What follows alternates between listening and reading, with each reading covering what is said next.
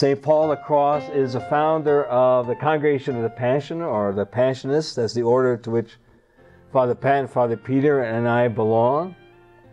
And so I'd like to share with you some elements of St. Paul's life, Paul the Cross's life, which speak about chaos and speak about living faithfully. So Paul the Cross was named Paul Danio, and he was born in a little town in northwestern Italy called Ovada in 1694. He was the second of 16 children. But out of that 16, only 6 lived to be adults. And so you can see early on, he knew the chaos of grief, and he knew the chaos of loss, you know, and losing members of the family.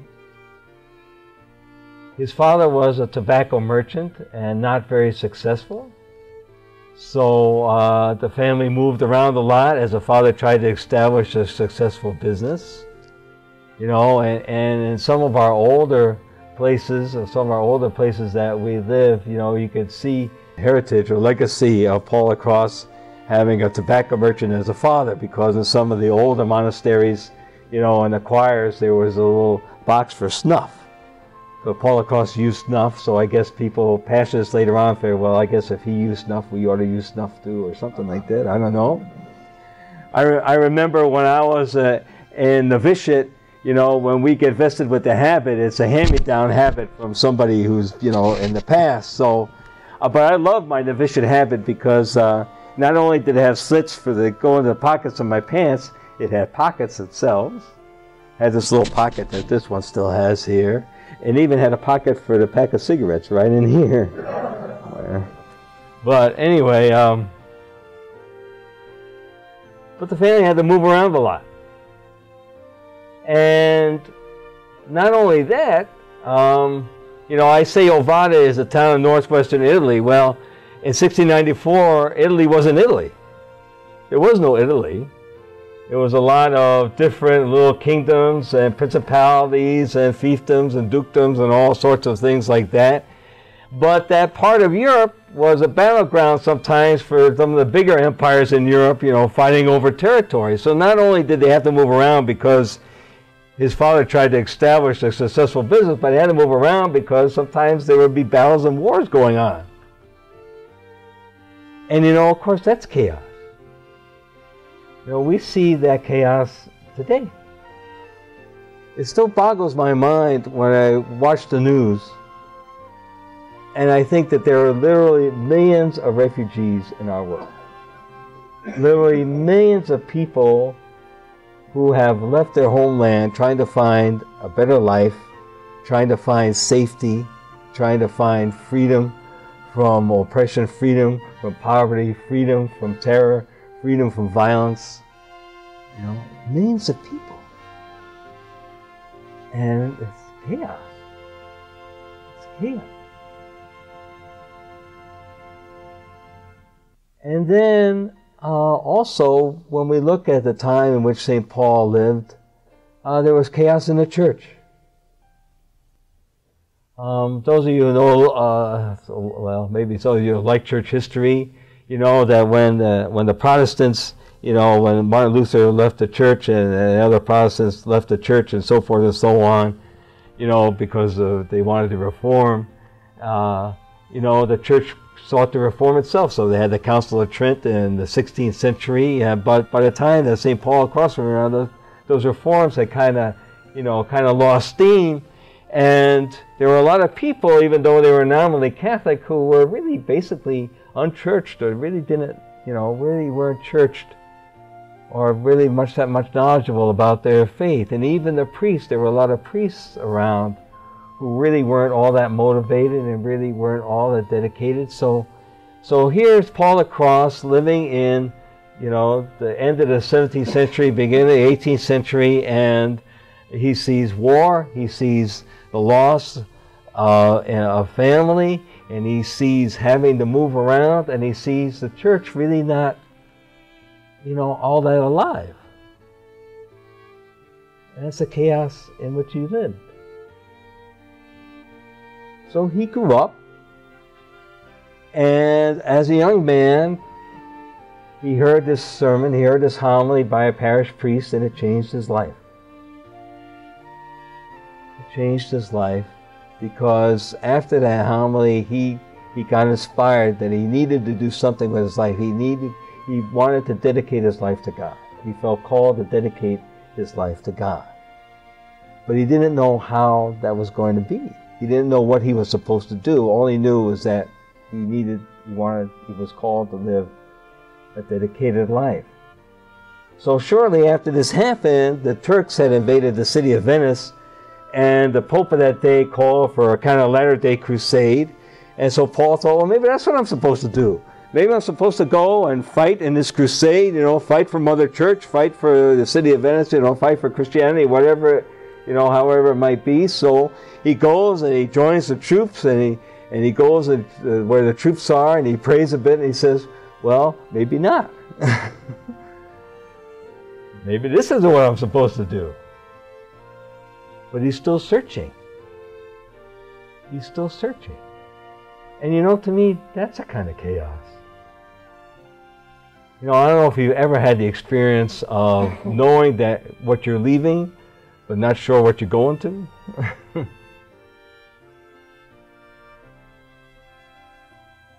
And, it can be pretty chaotic. I remember my own experience. A lot of you, I see if you're new here, a lot of you don't know my story, but before I joined the Passionists, I worked as a chemical engineer in southern Illinois. I was born and raised in New Jersey. I got a degree in chemical engineering from Ohio U in Athens, and went back to New Jersey looking for a job, and the job that they hired me for was in actually Carbondale, Illinois. I never heard of Carbondale, Illinois. Carbondale is actually a college town. Southern Illinois University is there. And I went to the Newman Center, the Catholic Student Center, SIU, instead of the parish in town, because I was just out of college myself. And a little bit after I arrived at Carbondale, so did the Passionists. And I became involved in the church really for the first time in my life. And, a lot of things that happened, and, I think God gave me hints along the way and so forth and so on. One year, I was invited to a vocation retreat during Holy Week. And because Carbondale actually became kind of like the residence where Passionist students were in our province before they went to novitiate, that was really convenient for me because I already lived in town. So I was just invited to go to this vocation retreat during Holy Week. Some of you remember Father Jack Conley? Oh, Father Jack was a vocation director then, so he directed the retreat. And I went on this retreat. My usual mode of doing things at that time was, before I commit to anything, I want to be 100% absolutely, positively sure this was the right thing to do.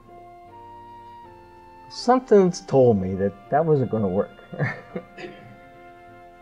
And as I prayed during the retreat, I kind of realized that if I didn't look into religious life, even though I wasn't sure, if I didn't look into it, I'd regret it for the rest of my life. So I told Father Jack at the end of the retreat, well, I think I'm interested. So the beginning of formation was I still worked full-time at the plant that I worked. We made adhesive tape. The little company that I worked for made adhesive tape. And but I went to see a Passionist on a regular basis. His name was Father Joe Van Leeuwen, who unfortunately just passed away. So I met with Father Joe and so forth and so on, and I would pray and I would, talk and try to discern and whatever, but, it still wasn't clear to me. It wasn't clear to me, and that really got frustrating after a while, I want my life to be directed by Steven Spielberg. Or Michael Bay, or J.J. Abrams, or somebody, I want the clouds to part. I want the voice from heaven to say, Phil, do this. Phil, go there. Didn't happen. Hasn't happened. I got a feeling it's not going to happen. So here I am, kind of like dealing with this, trying to figure out, getting frustrated about not knowing and, not having it revealed to me right away. And Father Jack came for a visit. And he wanted to see how I was doing. So he took a walk, and we were talking, and I was telling him all this. And he said, well, Phil, sometimes you have to stay in the mess. Thanks a lot, Jack. But sometimes we have to stay in the chaos because we're maybe not quite ready to go where God wants us to go, or whatever it might be. But, you know, I wonder whether Paul the Cross felt the same thing, because here he is searching. He's searching. During this time, he's kind of drawn to a life of solitude, drawn to a life of poverty. And then it became, you know, clearer and clearer to him, because he began to receive what he would call intellectual visions. It isn't that Mary appeared to him in bodily form in front of him or something like that, but he had these intellectual visions in his mind of either, you know, Mary calling him to gather companions to promote the memory of the passion of Jesus. And it fit into what he saw in his world. Because I think when Paul the Cross looked at the chaos in his world, where he looked at what was going on in his family, when he looked at what was going on in where he lived, and looked at what was going on in the church, you know, I think it was akin to Jesus, you know, what we read in the gospel, what Jesus saw when he saw the crowds. They were tired and abandoned like sheep without a shepherd. And I think maybe that's how Paul the Cross saw the people of his day, tired and abandoned like sheep without a shepherd. And for him, the reason it came to him is because people had forgotten. People had forgotten how much God loved them. And he saw that the best way to remind people about how much God loved them was to promote the memory of the passion of Jesus. Because when Paul the Cross looked at the cross, when he looked at the crucifixion of Jesus, yeah, he saw the physical pain, and yes, he saw the blood and the sweat and the anguish, the physical anguish that Jesus was suffering, but even more than that, Paul saw love. He saw God's love for the people. And that's what he wanted to remind the people. He wanted to remind them, don't forget, God loves you. And this is how much God loves you. And that's what he wanted to share with the world. That's what he wanted to share with the people of his time. Not to forget, but to remember God's love.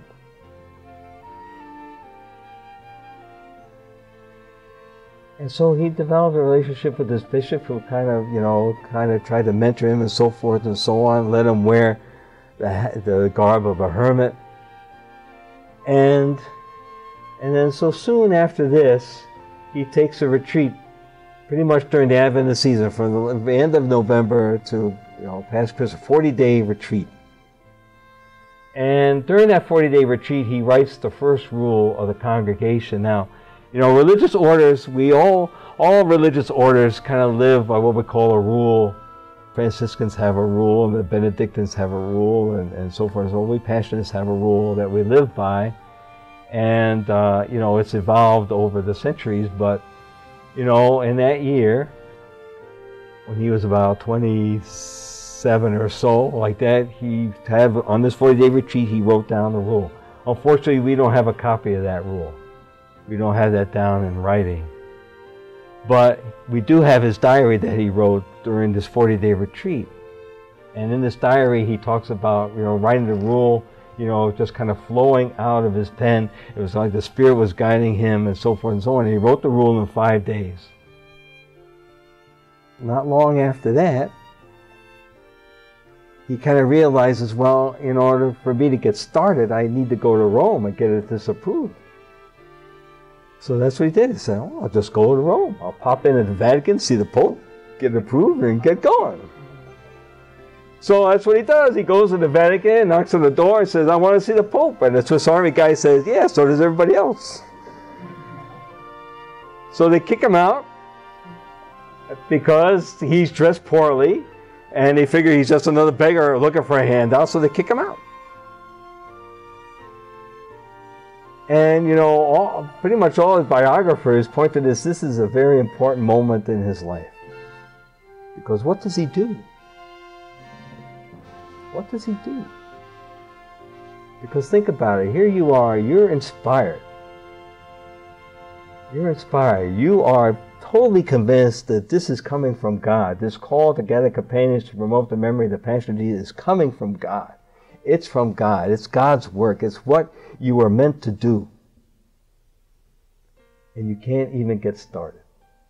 You get rejected. You don't even get a chance to make your pitch. You don't even get a chance to state your case. So what does he do? Well, he doesn't give up.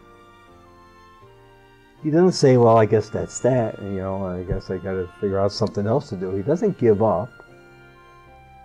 It looks like he doesn't get angry. You know, he doesn't say, well, this is stupid. I'll just start my own church so I can do this if I have to. What he does is that the Basilica of St. Mary Major is nearby and he goes in to pray. And Paul was a man of prayer.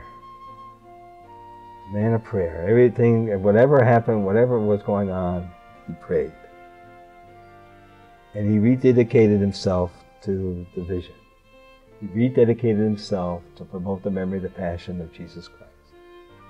In that chaos of rejection, in that chaos of not getting started, he strove to be faithful.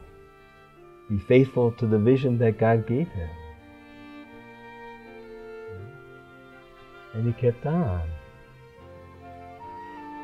And eventually he got verbal approval from Rome, and he was able to start gathering companions and so forth and so on. For a long time it was just he and his brother John Baptist, and that chaos of rejection, you know, can be pretty powerful.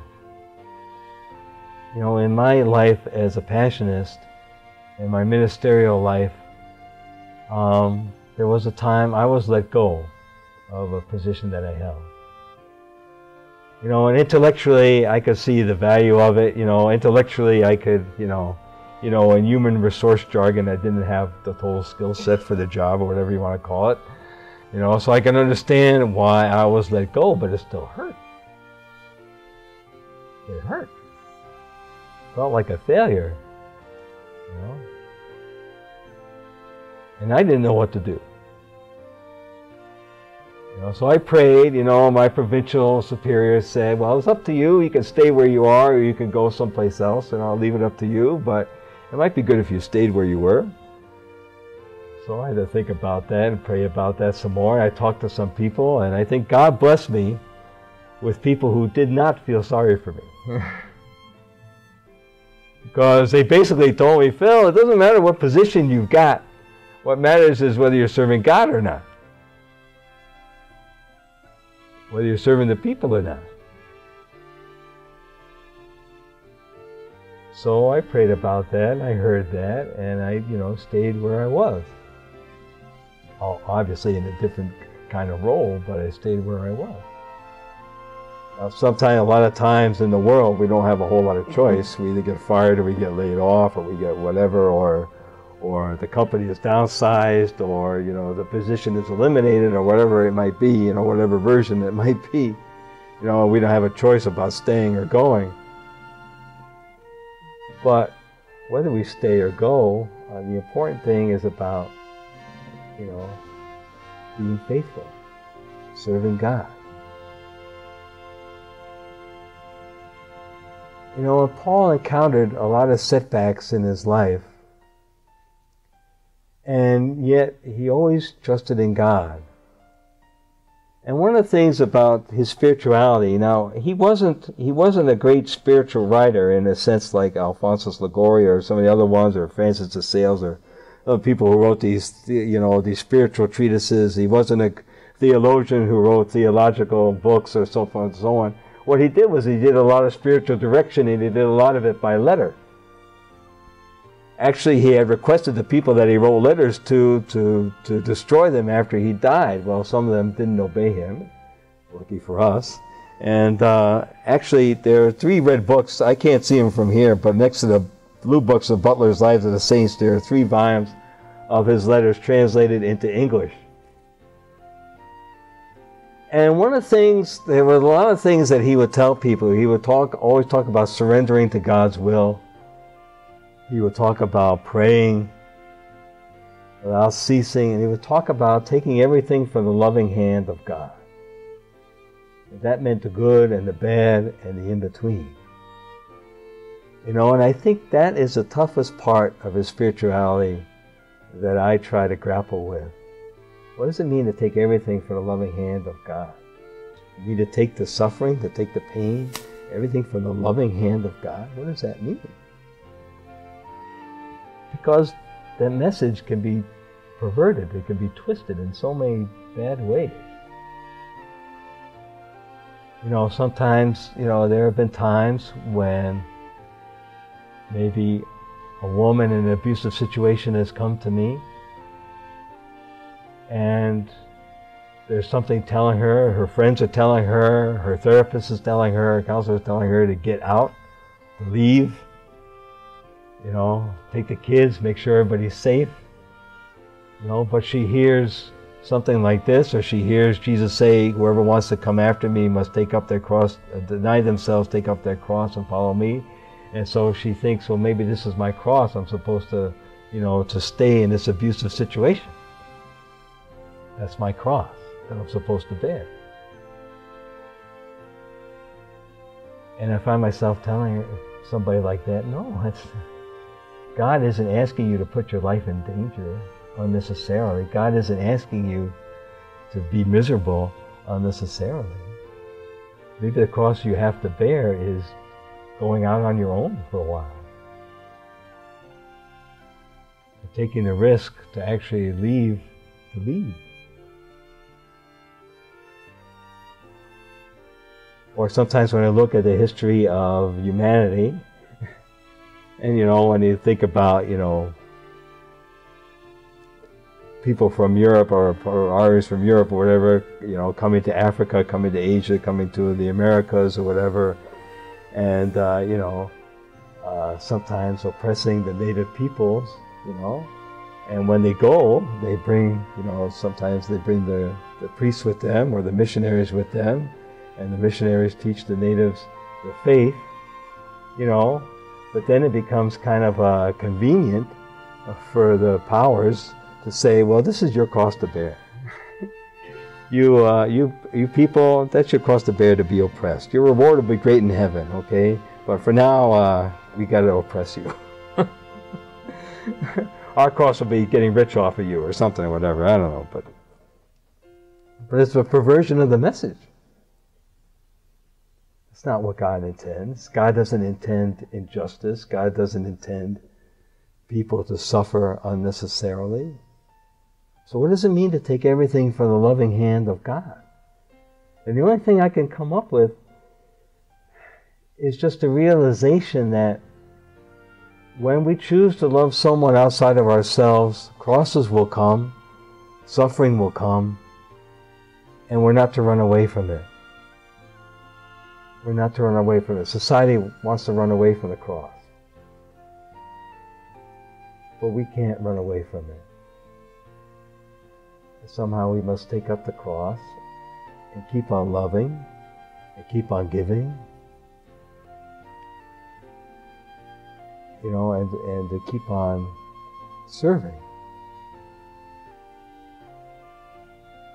And I've seen in the people's lives where they have undergone some incredible suffering in their life, or they have experienced some incredible loss.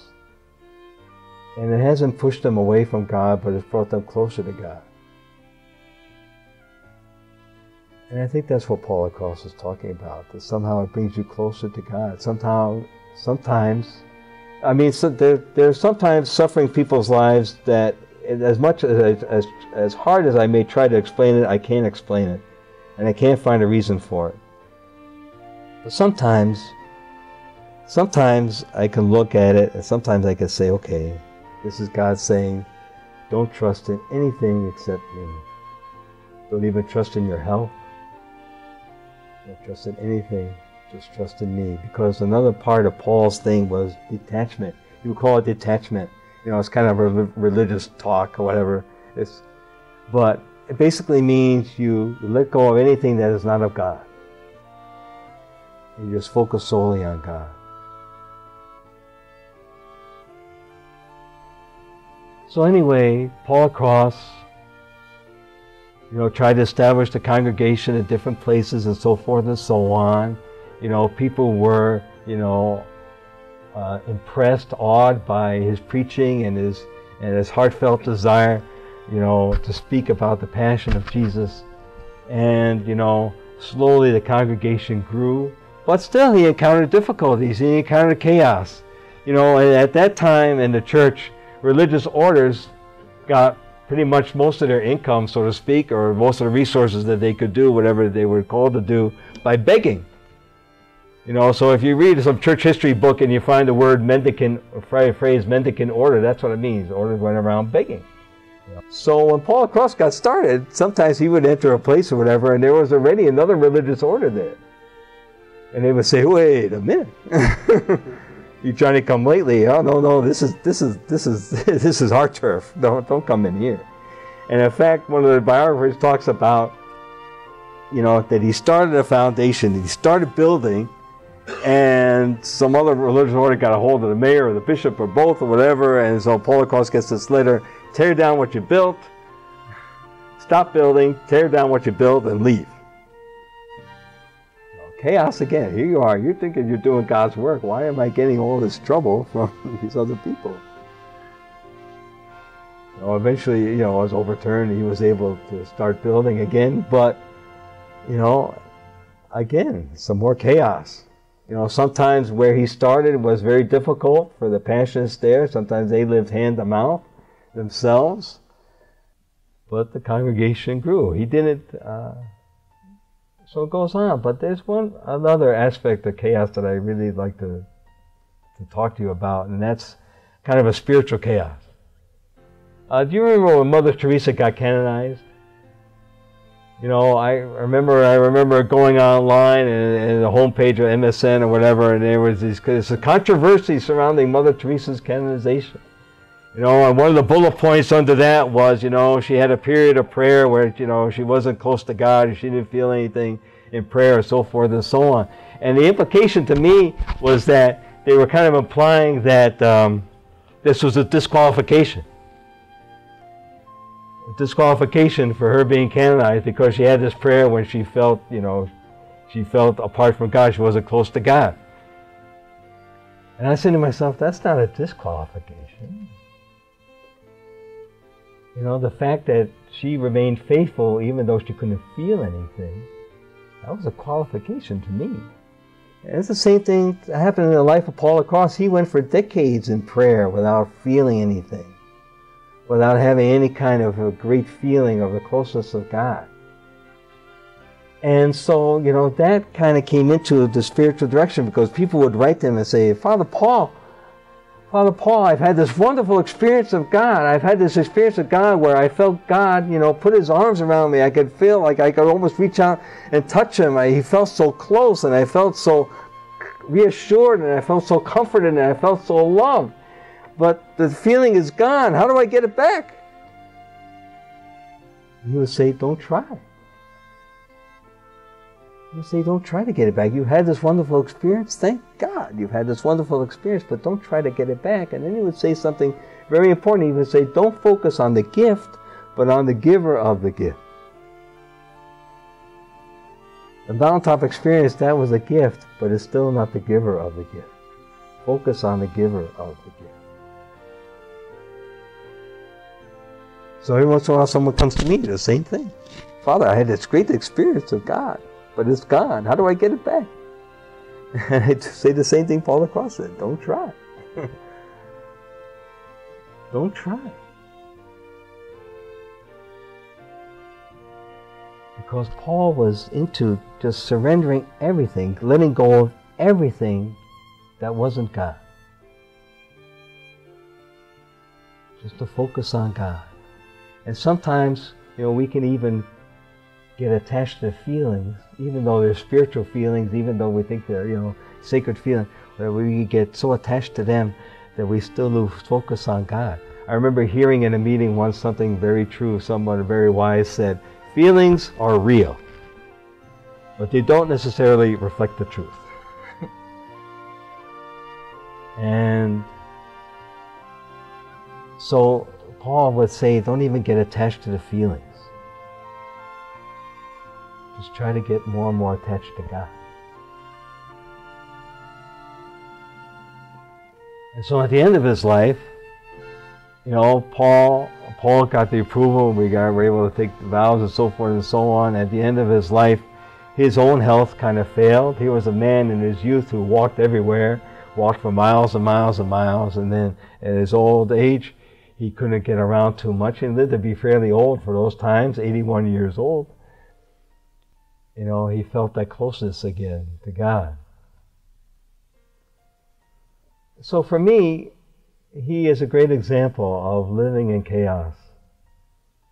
Chaos in the family, chaos in the church, chaos in his own spiritual life. And he remained faithful. He always put his trust in God, always talked about surrendering to God's will, surrendering to the love of God. He gave everything from the loving hand of God. So I just want to end with passing out these cards.